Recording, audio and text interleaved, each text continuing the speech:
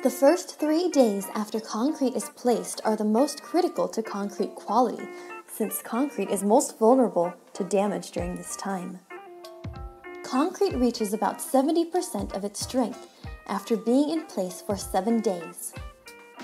At 14 days, concrete achieves approximately 85% of its strength. Under normal conditions, maximum strength is reached at 28 days. Special consideration to unusual weather, size of structural members, and mixture proportions may require longer curing period.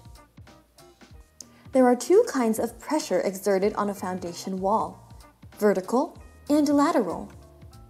Vertical pressure is exerted on a foundation by live and dead loads, including the weight of the structure, furniture, and appliances. Lateral pressure is exerted on a foundation by the soil. A wall made of concrete has a great deal of compressive strength, which is its ability to hold up under vertical pressure. However, concrete has far less resistance to lateral forces, which push against the wall sides.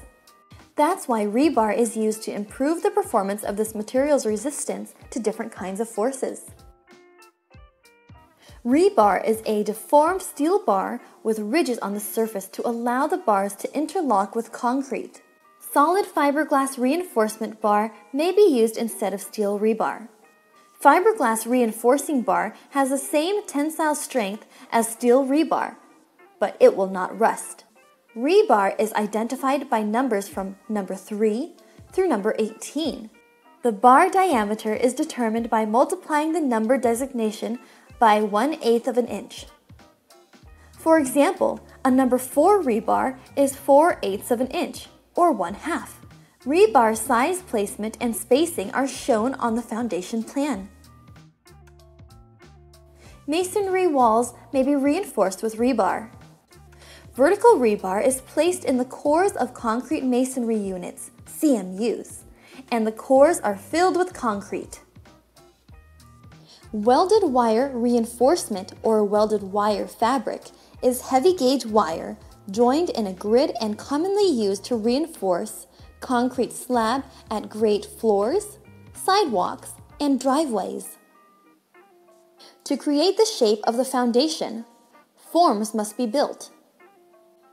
When 2-inch thick planks are used as sheathing, wailers are not required and studs and stakes may be placed farther apart.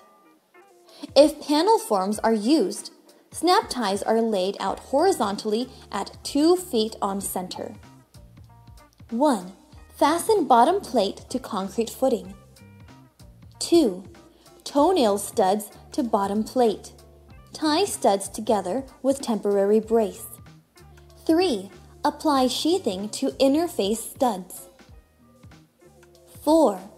Drill snap tie holes. 5. Insert snap ties through holes and between wailers. 6. Place wailers. Insulating concrete forms are a type of concrete forming system that consists of a layer of concrete sandwiched between expanded polystyrene foam forms on each side. The forms remain in place after the concrete has been placed and become a permanent part of the walls or floors. Insulating forms combined with the concrete provide a continuous insulation system and an excellent sound barrier. Water conditions on and below the ground surface must be considered in foundation construction. Precautions must be taken to ensure that water does not enter the living area of a full basement foundation. Footing drains, commonly referred to as drain tile, are perforated pipes laid along outside of foundation footings to collect rainwater and water from melting snow, percolating down through the backfill and move it away from the foundation. When installing drain tile, a layer of gravel, commonly between 3 to 5 inches, is placed at the bottom of the footing trench. The drain tile is placed on the top of the gravel base. For the best results, the bottom of the drain tile should be flush with the bottom of the footing. Drain tile is covered with a 4-inch layer of gravel.